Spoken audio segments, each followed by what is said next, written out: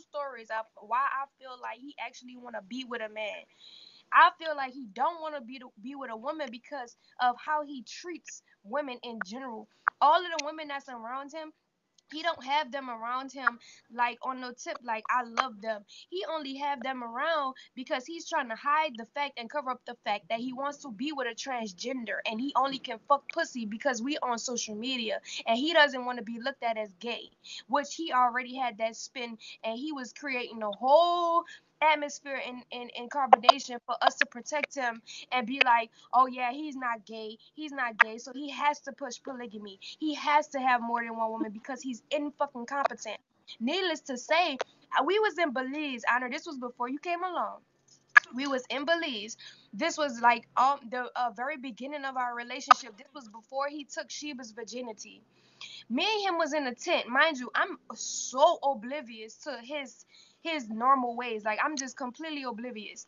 So he gets out of the tent and he's walking away on the cell phone, like calling somebody on the cell phone video chat, walking away from our tent.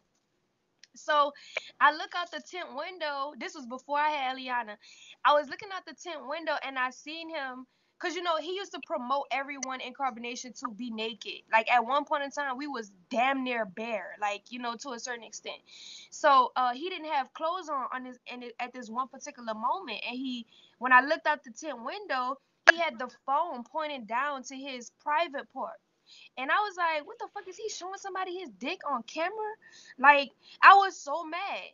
And he came back to the tent and I was like, what you doing? And he was like, what you talking about? I'm like, who you on the phone with? I said, was you just showing that man your penis? And because I knew he was on the phone with a man.